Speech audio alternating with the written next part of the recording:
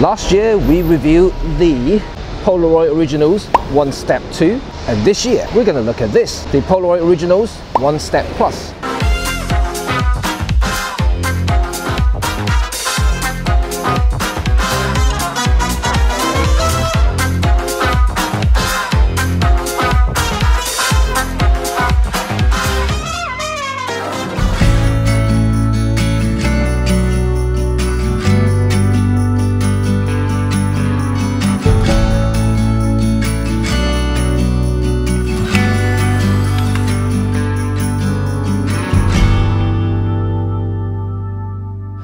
Disclaimer, this video is not sponsored by Polaroid's Originals, although they did send these cameras to us for review.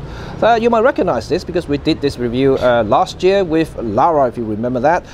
But they have this brand new model, the 1 Step Plus, which looked identical to the older ones. And this is also one of the reasons why it took me so long to review this, because when they first gave it to me, I was a little bit underwhelmed by the appearance because it looks exactly the same as the older model, and I thought, you know, what else can you say about an instant camera? Well, there you go. 6 months later, I actually think that this is quite a special thing, so I'm going to talk a little bit about that now. Before I go into a deep dive of the 1 Step Plus, let's have a general overview of this camera, shall we? Well, cosmetically, they you know, like I said, they look completely identical, these two, but there are subtle differences between the two. First of all is the rainbow. Yeah, the older model has the rainbow right down there where the cartridge spits out the films, while the new one has the rainbow right in the middle, which actually reminds me of the original 1 Step way back in the history. Which is actually quite a nice little touch. I do like that. And the other physical difference, not physical but appearances, is the top slider here. Of course, there is a little switch here, which I'm going to talk about later, which you can switch between the portrait mode and landscape mode. Very, very cool, which I'm going to tell you a little bit more about that later. Then lastly will be the logo. Yeah, clearly this one is the 1 Step 2, this is the 1 Step Plus. But apart from that, it's just like the old camera, and they still give you that old strap that I really hate. That's why I don't use one.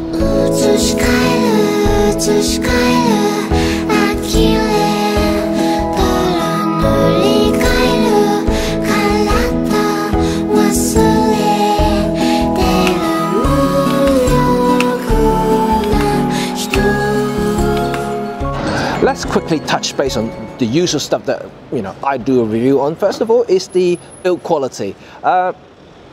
Just like the last one, it's plastic fantastic, so I mean, there's nothing to complain about. It's very solid here, you know, even though it's made with plastic, but just a reminder, do not drop it.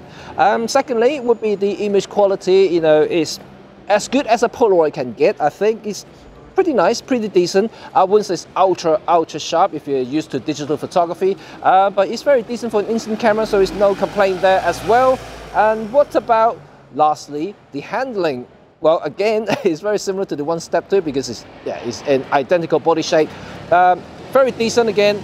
I think I do like the general offset from the side here, so you can hold your finger quite easily now. So it's actually quite easy to hold. And strap lock is still the same thing, although I did complain about the included strap, which is very, very thin, to dig into your neck a little bit. I do still like the little new viewfinder here, which I think is actually pretty cool here. But generally, no complaint at all.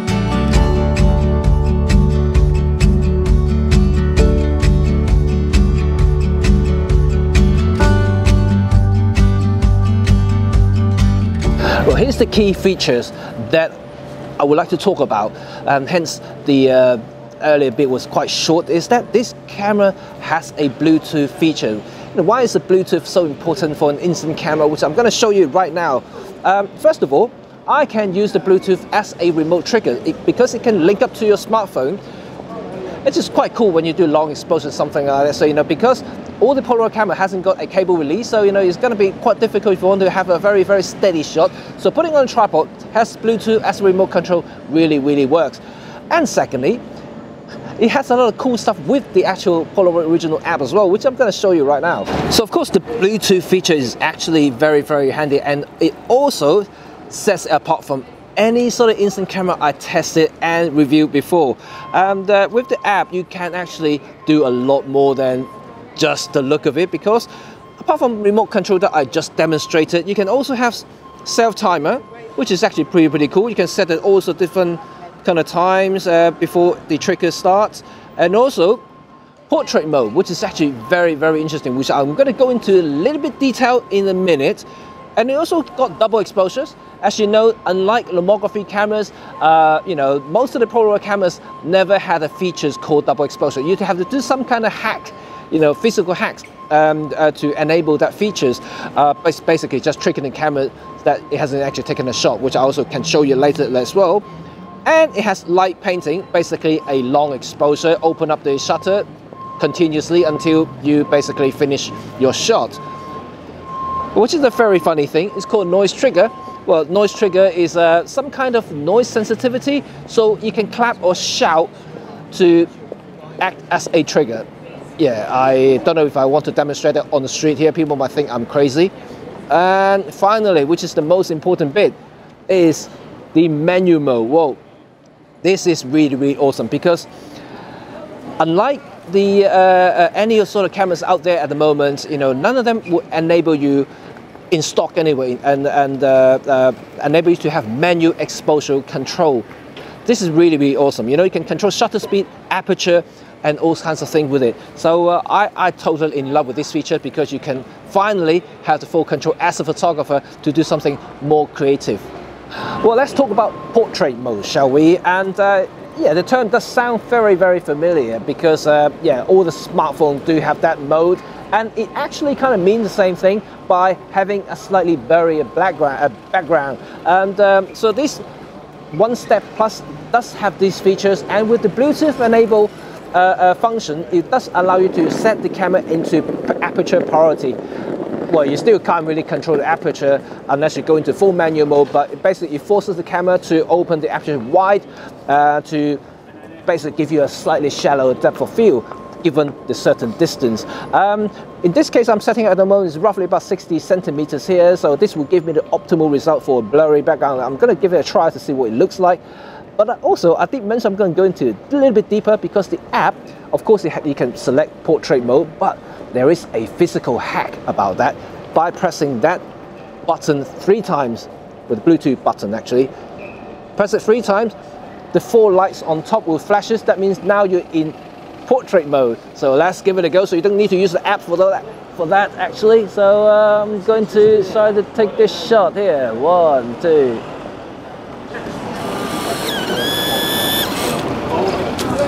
As simple as that. You don't need the app seriously, but not many people know that, because they're, you know, it's in the app.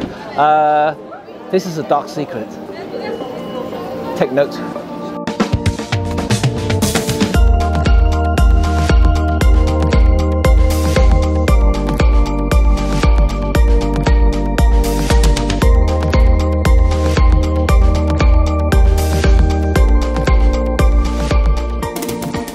So the second thing I want to talk about is double exposure.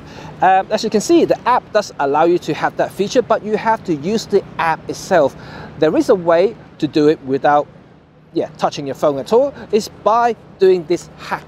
Well, first of all, compose your shot, put your finger on the trigger button like you normally do, press it, but this time do not let go. Just keep your finger on the button, then you switch off the camera and wait for about half a minute to a minute, then switch the camera back on. Now the camera thinks that everything is back to normal, but it resets itself. So it didn't think or didn't remember it has taken a shot. So the film will continue in the camera while you do the second shot. This way you can do double exposures or even multiple exposure if you wish, but bear that in mind, don't overexpose your shot, because you know, you have a very high speed film here. By doing more than 3 shots, I think you're going to start overexposing it. Finally, let's talk about film. Well, yeah, it uses all the latest I-type film, which is compatible with the, you know, the original i1 from Impossible Projects, and also the newer type camera like the One Step 2. There's no difference in that, and they are actually cheaper compared to the original SX70 type 600 film, which uses the battery. So it's a little bit cheaper, so it's actually quite good. And also I want to talk about the accessory, which is actually pretty cool here. Well, this is it. This is the accessory pack, and open it up. It's actually got quite a few stuff inside. I do like them actually. So you have star filters, you have prisms, you have colors as well, which is actually pretty awesome. Depending on whether you're shooting black and white, you can enhance the contrast in certain type of colors, or having the flash effects if you're having the star filters. So you can do a lot of creative stuff with this, and I demonstrated with Zohar before, and it's actually quite cool. It does work, and I think it's definitely make you think creatively and what you want to do with your shots as well. Very lomography-like, but this is Polaroids, and this is kind of like, I think, heading the new direction for Polaroids. I think it's a very good idea. Here's my thought about the camera. I like it, and I love this thing. This is probably the best Polaroid cameras I've tested so far. There are several reasons for it, because first of all, it's the Bluetooth features. I love that features, because now via the app you can have full menu control. This is key. I mean, as a photographer myself, I would like to take control in multiple things, like exposure is very, very key, because I don't want to let the camera control the exposures. Sometimes you want to do a low-key photo or high-key photo, you really want to have that control, even though it has the exposure compensation dials in the front, but it's nothing beats the manual control, to be honest. So I like that features, and also I know there's hacks to the cameras, but the double exposure, for instance, and the timer mode is actually very, very cool there. I have reserved about the noise trigger, because I know it has its purpose, but I don't think I would like to scream to trigger the camera, so that might sound a little bit crazy. But other than that, I think it's really, really good. Build quality is good, and also now with the two lenses that you enable to do portrait mode and also distance subject like a landscape, is icing on the cake. So now you can blur the background a little bit, and then and also it now has all kinds of accessories comes with it as well, so you can do all kinds of creative shots.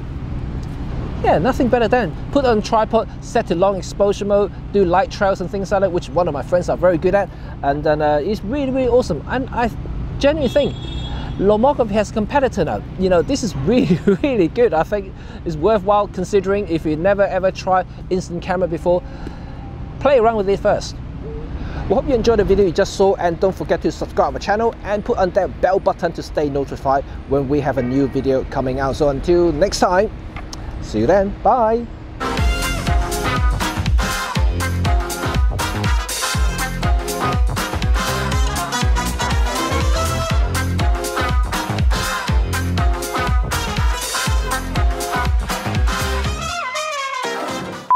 Disclaimer, this video is not sponsored by Polaroid. Do this quick, man. Come on. Oh, smoke. It's good. Recording now. That's so noisy. What do it look like? How much can you see me? Freaking noisy in London, really? Seriously? First of all, let's explore the portrait mode, shall we? Well, yeah, it sounds familiar because everyone talks about portrait mode these days.